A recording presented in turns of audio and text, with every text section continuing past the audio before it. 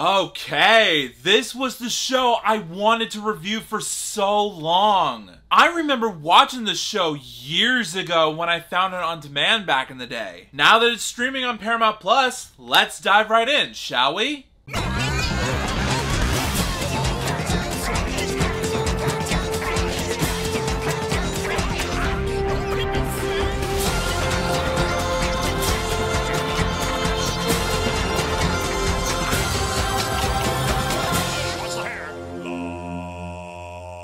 Yo, what is up, my Cinedroids? G to the S here. Today, I'm gonna be reviewing one of my favorite iterations of the beloved franchise of all time, based on the IDW comics of the same name, Teenage Mutant Ninja Turtles. The one that first premiered in 2003, that is. Warning, not only will this be a long synopsis of what the show is about, but it may also contain some spoilers in it. So if you guys haven't seen the entirety of Season 1, which you should, and you're still concerned about spoilers, mute this video in 3, 2, 1. This season primarily focuses on the Turtles slowly coming into conflict with the Foot Clan, after their lair is destroyed by Baxter Stockman's Mousers, played by Scott Williams. They find a new home elsewhere in the sewers, and form new allies in the form of April O'Neil, played this time by Veronica Taylor, and Casey Jones, played this time by Marc Thompson. The Turtles foil the plans of the Shredder, played this time by Scott Rayow, Hun, played by Greg Carey, and Stockman on numerous occasions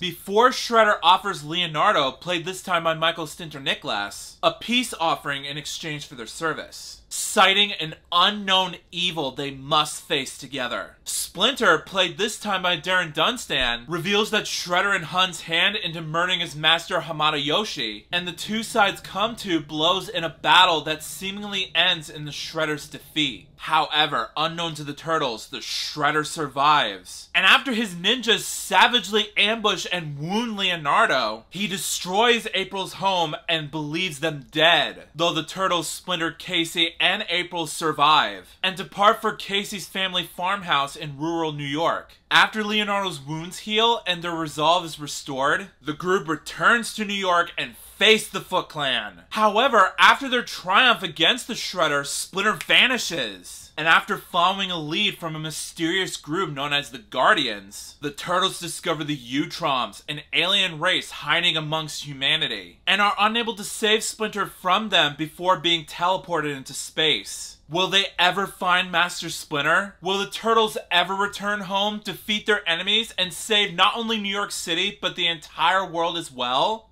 Gotta watch to find out. First off, the use of the show's hand-drawn animation in the mix of the CG visuals and cinematography may look a bit dated, but mainly it's because cartoons like this were becoming a trend back in the early to the mid-2000s. They have to make it at the very least as good as possible for the people who grew up with the Ninja Turtles, as well as newcomers, especially young kids, to buy into the hype. And for me, the end result was, in terms of the show's story and plotline when it comes to the writing, it's very well executed. I gotta say, when it comes to the show's action sequences, the way they can animate the fight scenes where the four turtles are throwing down against the Foot Clan, as well as their lackeys who work for the Shredder, like the Purple Dragons led by Hun, the big shot brute of the whole bunch, they got that down packed. I was on the edge of my seat during moments where the four turtles are getting their rear ends handed to them. And while on that subject, the Shredder in this show, man, he means business. Now, yeah, I liked how he did the character in the 2014 film, directed by Jonathan Liebsman, not Michael Bay. He's the one who produced it. But in comparison to Out of the Shadows, which I will touch on a little bit, but the way he was played out in the original, sure, say all you want about him, but I thought he was a tough guy to take down. He seems like a legit villain. Not just on how he looks in terms of design, but in terms of how they developed the character and how he was written. I liked him, even for the little screen time he spent throughout the whole movie. But the way they incorporated him in the sequel, not so much, unfortunately. Not only did he not have his mask on throughout the whole movie, but he went out like a punk. He never seemed threatening. All he does is stand around, send out his goons to threaten the main heroes, and just chicken out for the rest of the film. Not impressed whatsoever. But that's neither here nor there. In terms of character development, the way they incorporated him in this show, Bravo! Give yourselves a pat on the back. He was menacing. Not only was he tough for the Turtles to defeat him, but he's a master manipulator. He can play mind games with them. He's determined to thwart the Turtles from their goal in saving humanity from his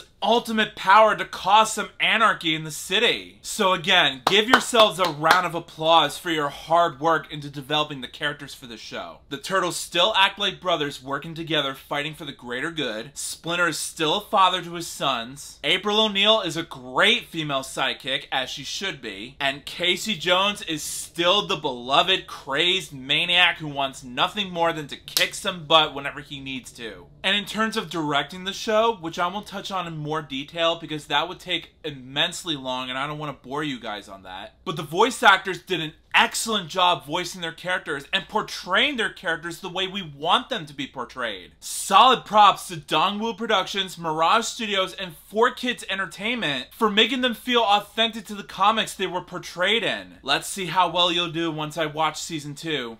Fingers crossed. And of course, this is one of those cartoons who never shy away from making the show as emotional and down to earth as possible. There are a handful of moments where you feel like the Turtles are struggling to reach their goal and you're just rooting for them to survive by the end of it. There are even a few episodes involving the part where Leo gets his butt kicked, like badly. Beaten up, bruised, can barely breathe. He can even hardly walk because he fought hard against Shredder and his minions. And throughout those few episodes, I was legit concerned on whether or not he can recover from that, even though I know what happens to him later on. But still, I gotta give kudos to the writing team for making us care for the characters and cheering them on to overcome their obstacles by the show's end. Awesome job! Keep up the great work. Now, as for the comedic moments in the show, I enjoyed them. Now, granted, I didn't laugh out loud at the jokes in the show, but they were at the least bit enjoyable to watch. Most of the jokes in the show are pop culture references. Now, you might think it might be a ludicrous idea to put those jokes in there, but since this is a Ninja Turtles franchise, it works out pretty well. So again, kudos for making the comedy moments very tongue-in-cheek and enjoyable, rather than making us uncomfortable with childish potty humor and cringe-worthy moments that we have to endure every now and again. Keep up the great work. So overall, guys, in the end,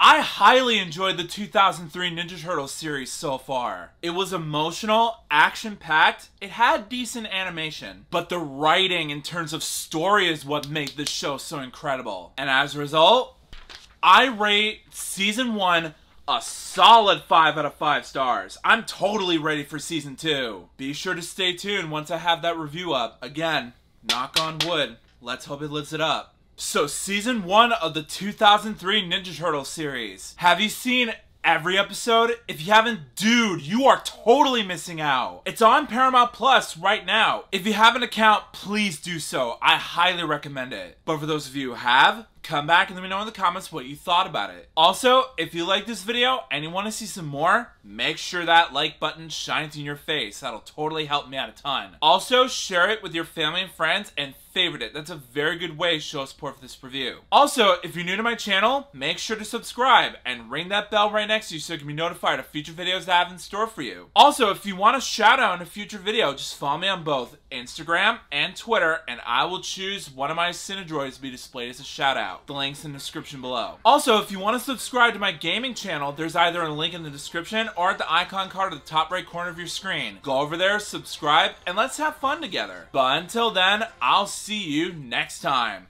Peace out.